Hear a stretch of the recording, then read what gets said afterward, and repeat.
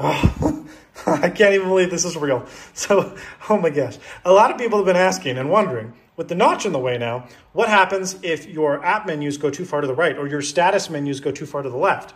Do they get smaller, or do they jump to the other side, or are they scrollable?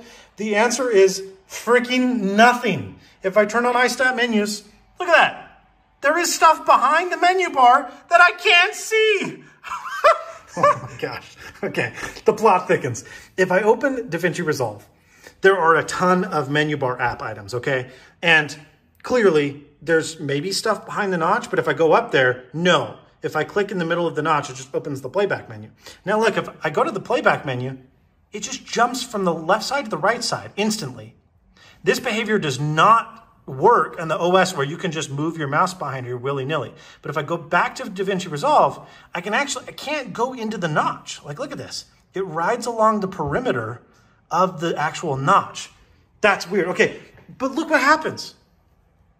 If I click away and then I click back to Resolve, it just gets all of your status items are gone.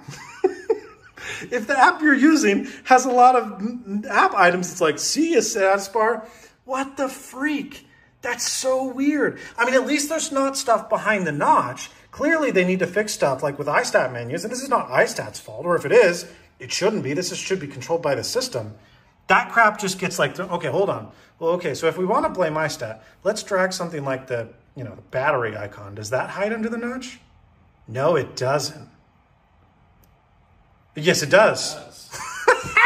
So it's not iStat's fault. What the?